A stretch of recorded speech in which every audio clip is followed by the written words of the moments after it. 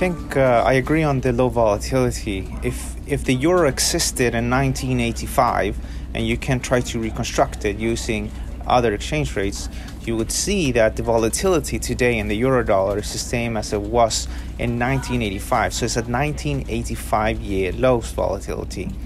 And I think the number one reason for this low volatility is because central banks try to manipulate the markets, and then you have as well the presidents like President Trump also trying to manipulate the market, or not manipulating but steering the market the way they want to by, for example, tweeting saying that the Federal Reserve needs to cut interest rates, or for example in the case that we clearly seen in the case of crude oil, trying to sort of force the price to go towards their direction.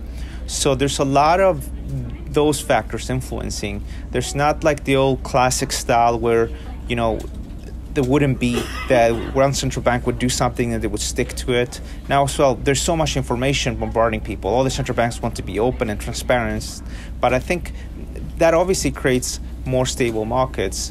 But the question is if the markets should be these quiet. And it's a bit difficult to say what's going to happen, but if we can see less intervention from politicians and central bankers, then that will definitely be something that can move the markets a bit more. But the thing is this, for example, if the markets are artificially held high or low, eventually the market will react, and when it reacts, it's going to react with a lot of volatility. So for anybody trading there, I think we just need to be patient until volatility comes back. I think yes, but maybe just in the short term. They might buy here, they maybe lift the currency for a day or two, but I think in the longer run, we're still going to see euro versus the dollar closer to 108 by the end of the year, possibly. So I still think the dollar is going to gain. Because what happened here for a long time is that you just had the ECB cutting interest rates and doing QE, and then of course the Federal Reserve joined in and cut interest rates as well. But now it looks like neither the ECB or the Federal Reserve is going to do any changes anytime soon.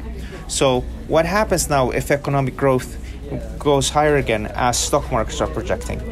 Well, if that would be the case, then most likely the Federal Reserve is going to be the first bank to maybe look to raise interest rates again. So I think from that perspective, now that it's neutral between the Federal Reserve and the Fed, the ECB and the Fed, if anything, that divergence may increase again. You might actually see the dollar gain on the back of that. So in the long run, I don't think this is levels to buy. I still think the dollar can continue to gain. No, I don't think so.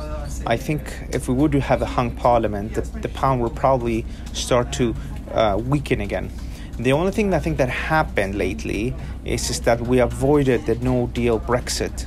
That scenario was avoided, and that's why the pound moved upwards.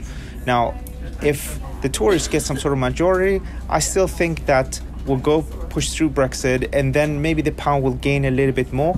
But if we have a situation where there's a hung parliament, it can be volatility-wise very, very radical. I can tell you this though, like if I speak with people that I know trading the markets, also with my own clients and so on, nobody really knows, but everybody sort of remembers what happened with the Brexit referendum. If the viewers don't remember, you might remember that the pound was weakening ahead of the referendum, and then it strengthened a lot ahead of the referendum, and then it collapsed, right? So the market went down strongly, up strongly, and then down strongly. And I think a lot of people, they're looking at the markets right now and they say they don't want to participate. They don't want to be the person that gets stopped out of the position. So I don't see too much interest to trade the pound right now, and people rather just wait. You know, it's just 3 more weeks or so, 2 weeks and a few days, and then this is going to be over, and then after that they might be trading the pound.